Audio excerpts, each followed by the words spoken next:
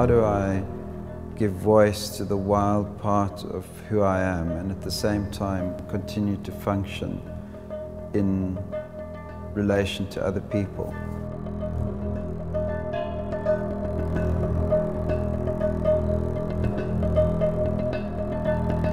I need to constrain those wild parts of the psyche.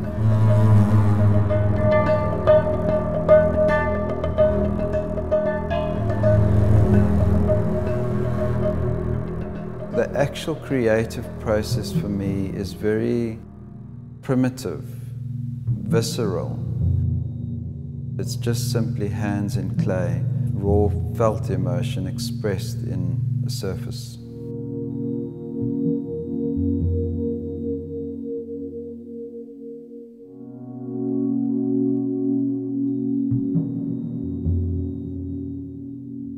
It allows me to access a part of myself that I can't in my conscious life.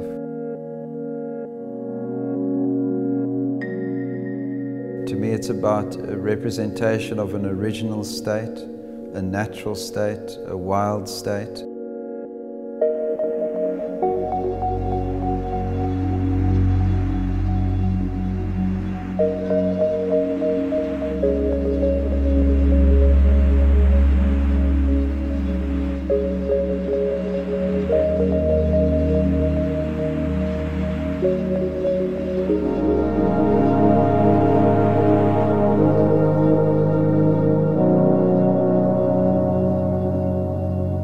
When I'm in remote, wild spaces, inner clarity starts to emerge.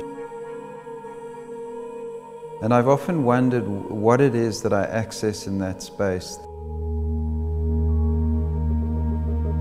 So there's that strong feeling of timelessness.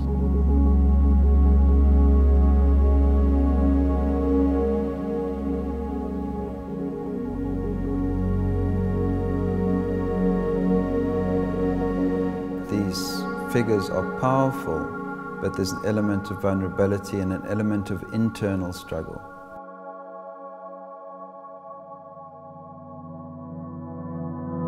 Physical power symbolizes animal energy, emotional energy.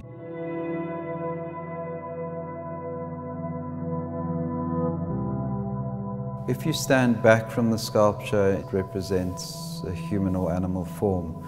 But as you start to move into the surface, it becomes more and more abstracted. So the textures represent elements of the landscape.